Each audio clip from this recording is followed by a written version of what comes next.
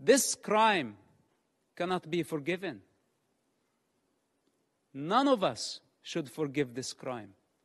Gambling with children's blood for political gain, it doesn't get worse than this. So Israel now got stained by blood. This is what Hamas wanted to happen from day one. They wanted to sacrifice thousands of children so Israel can take the blame. Digging tunnels and bunkers under hospitals, schools, launching missiles. A Hamas misfire, how many people killed at a hospital, and they went so fast to blame Israel, and the rest of the world listened to them and listened to their propaganda. Nobody is concerned to check what is true and what is false. Whatever that serve our political and short-term interest, we go for it. Suicidal, not knowing that we are going against evolution. We are going against the collective consciousness of humanity. We're going against the interest of children, the defenseless children who has no one to speak on their behalf. They don't have the power to discern. And yes, they are dying. But who's causing all this death? Blame is the cheap way. It's the way of the coward. Those who have the courage, take responsibility. They don't blame.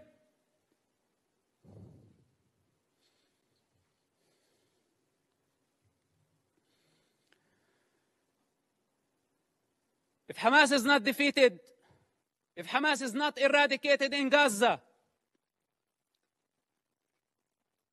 we will set the model.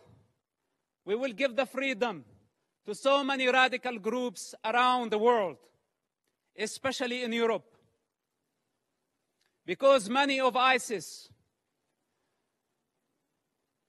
have fled to Europe under civilian cover. They are sleeping cells in Europe. And there is a migrant problem in Europe. And there is an Islamic problem in Europe. And this is just a warning. If you really care for the global security, and I speak as a person who was part of the counterterrorism effort against radical Islamists, if Hamas is not defeated in Gaza, it will inspire many groups around the globe.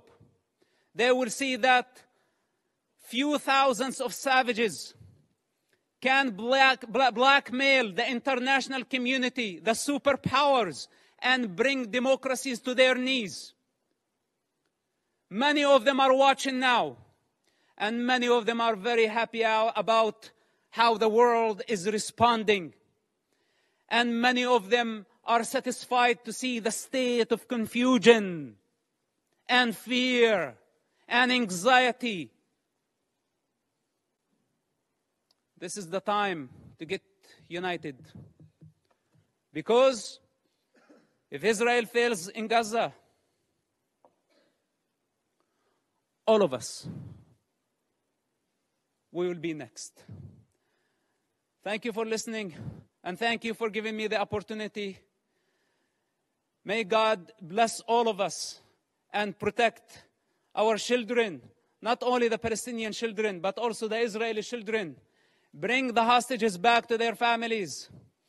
And may God bring peace to this divided world. Thank you very much for listening.